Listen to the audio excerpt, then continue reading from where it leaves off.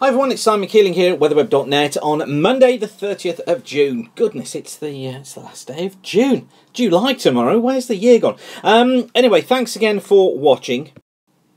High pressure seems to be back on the cards across the long ranges. Show you that in just a second. First this week, got low pressure down towards the southwest at the moment. That's moving its way eastwards into Tuesday, should be in the Bay of Biscay. Brings a brisk easterly flow across to the far south of the country, but generally a ridge of high pressure is in again, so plenty of dry weather around, just a few showers out to the west.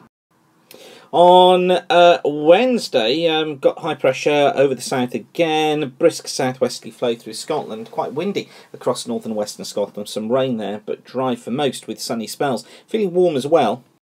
And not bad through Thursday across the south either. High pressure still in, less of a wind, feeling pretty warm. Could be 27 degrees across southern England on Thursday, but much cooler across northern Scotland, 15 here on that northern side of the front. Some cloud and outbreaks of rain for northern western Scotland, northern western Ireland.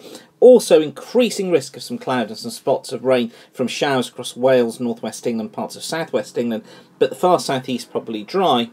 And I know those farmers amongst you who watch will be keen to know that rain is probably going to be arriving during the course of Friday. Most of it across Scotland, across northern England and across Ireland as well. Bits and pieces of drizzle for western Scotland and southwest England. But across most of the rest of England and Wales, it's just patchy light rain. Not going to be completely dry everywhere, but I think just patchy rain seems to sum it up quite well. Fairly breezy for most.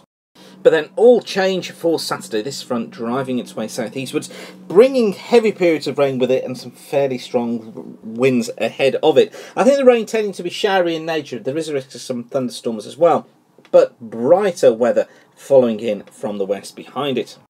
Now, what I find interesting at the moment is what the models are doing after that, because this is from meteorcentre.com. It's the forecast of pressure from the Canadian, from the GFS, from the UK Met and from the ECMWF over the next 10 days. And you notice here, look, there's the fall in pressure that we see this weekend, but just look what they all do. They all bring pressure back up again during the course of next week and try to improve conditions again. Not only that, they also increase temperatures. There's the 850s. Look, not by a huge amount, so not a heat wave, but certainly increase temperatures. And despite the rain this weekend, they're going for dry conditions next week. Now, I do have a bit of an argument with this. I'm not sure it's going to go particularly into high pressure like that. I think we do go more into showers. Now, it's not going to be these kind of frequent showers that we see in the winter. I think they're going to be fairly well scattered, taking us through next week and perhaps into the week after. And you'll know if you're a private client, that's what I've been hinting at. That's what we've been trying to say over the last couple of weeks, was that we thought we would go into this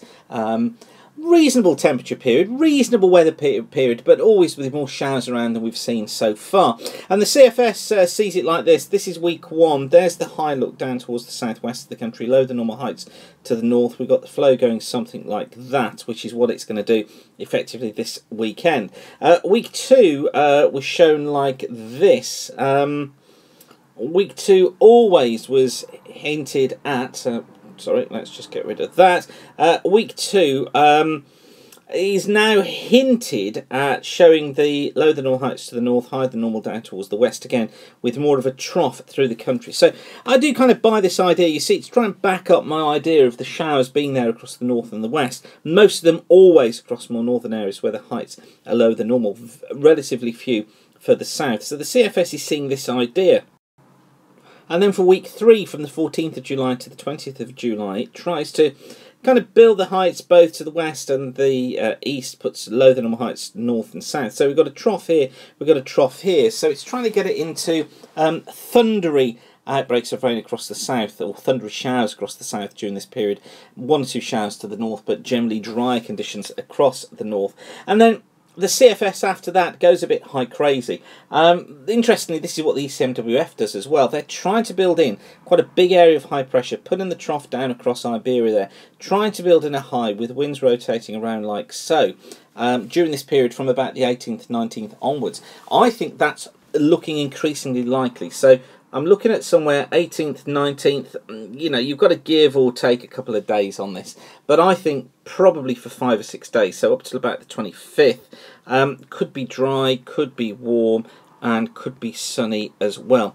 long way off. Anything could happen, and then leading us into a thundery end to the month. But I think this is the period that we probably have to look at for real fine, stable weather across much of the country. Of course, anything can happen, anything could change, but that's where things lead us at the moment. And those of you watching regularly, those who are private clients, know that that's the aim of weatherweb.net. The aim of these videos is to give you an idea as to how the weather situation is developing. So I'll leave you with that for now, but thanks again for watching. Whatever you're doing, have a great day and keep the sun shining. Bye for now.